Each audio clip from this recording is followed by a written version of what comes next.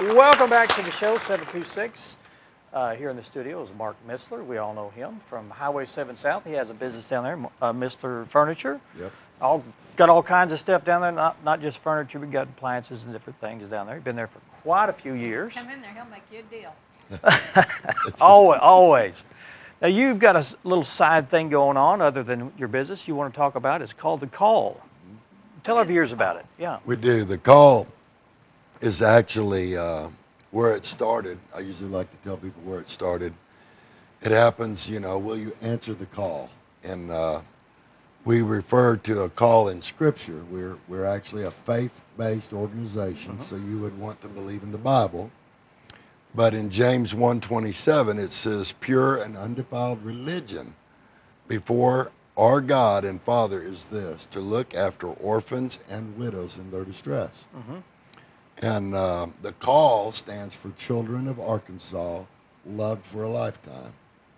And basically, what has happened is this started in Little Rock with the hopes of opening a chapter in every county.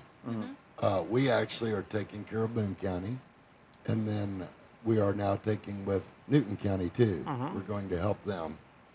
And we have a unique partnership that we work with DHS, Department of Human Services. And what we do is try to open foster homes. We try to put foster kids in Christian homes. A really big deal right now going on. We have 21 families in Boone County. We have just over 100 kids that are currently in the foster system from Boone County. Wow. Probably a whole lot more than that need to be, unfortunately. So that's kind of a starting thing of what we're dealing with. And so you have, there's more people that could be involved with, well, I guess your resources and volunteers are limited. Is that what you're trying to say? Or we need a lot of help. Okay. It probably is going to start with churches. Again, we're faith-based, so if we try to, what we need, well, here's what we really need. We obviously need foster homes. Right. Right. Not everyone is going to be called to do that, but there are other things we need. Our greatest need is prayer. There's always financial things that you can do, but we need meals for people are giving up their lives to foster care, and they need meals. People could make meals, freeze them, and we could take them to the Call, which is in Boone. It's on the top of the old Ramada Inn Hill, the old Joe Bowers dental office. Oh, okay. All right. And we would take donations of lots of things. In fact, we've got a garage sale coming up soon.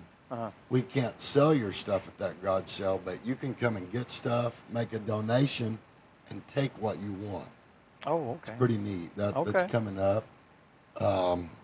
But that's some things we need. One thing I wanted to mention, the girls told me to mention this, is talk about why kids are in foster care. Okay. They told me that it's because there's a family problem, endangers the child's safety. Abuse or neglect. Unfortunately, the parents are in jail. And in some cases, and we ended up this way with a foster kid we brought in, the parents are deceased. And there actually is no one. Wow. It's usually horrible, but that's why they're there. The other thing is, foster kids a lot of time are removed at school. They've got nothing. They didn't get to go home and get anything that means anything. You know, they're taken from their family, they're taken from their school, and with 21 homes, obviously now kids are leaving the area. I was going to say, what do you do with the overflow? They go to shelters or foster homes, usually Little Rock, Fort Smith. Oh, no, Wow. And then everything's strange. Now you're not at school with your teacher or friends. It's really sad.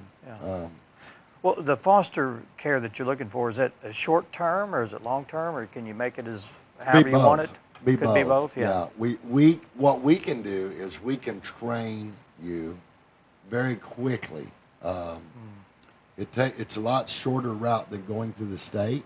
Okay. We even need people to be grandparents. A lot of times we have a foster home that is single mom or dad and grandparents don't live here. Kids need grandparents. Somebody that could just take the kid to the Dairy Queen occasionally. Right. Maybe buy them a Christmas present, have them over to your house a couple times a year, or maybe once a week. It depends on the relationship. Yeah. But there are numerous opportunities. The girls, let me run over those because Okay. they gave me ideas here. Okay. We need for transportation, maybe to sit with a newborn baby. A newborn baby is born at the hospital, and drugs are involved. DHS is going to take that baby to Little Rock, to Children's, which is okay, unless we can provide someone to sit at the hospital with that baby till we can find a local Oh, I see. foster home. Okay. The meals, sit with children in the hospital, even foster parents. If they're working, and they are, somebody has to sit at the hospital with those kids. Mentor biological mothers in particular. Some lady that's a mentor, Christian, we prefer Christian woman, that would be a good mentor just to help, hey, let's make a better life for ourselves. What can we do not to make the same mistakes? That type of thing. Churches can host informational meetings. We need that, or a parents' night out. They could provide a babysitting and give these guys a chance just to go to Walmart and keep the foster kids and play with them at church. That would be a big deal.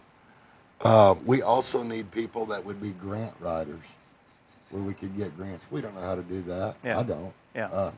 Yeah. I just know how to make people aware of things. I'm not one to beg you to help, because everybody's got something they're doing. We're all busy in life. Absolutely, yeah.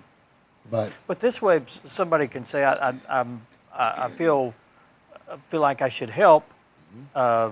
Just tell me what I can do. So you guys can put their expertise in with what you actually need. that's right. That's Yeah. what we can do. And Yeah. you don't have to keep a kid, but there's many ways Right. to Other help ways you a can child help. without Food, keeping- transportation, sitting Sure. with people, Doctor short-term visit, dental visits. visit, Yeah. sure. Okay. Okay. Wow. Court visits, unfortunately. In our case, our child had to be taken to Pope County. That's tough to Yeah, close. I sure. have to close my store, get somebody to work Yeah. there Yeah.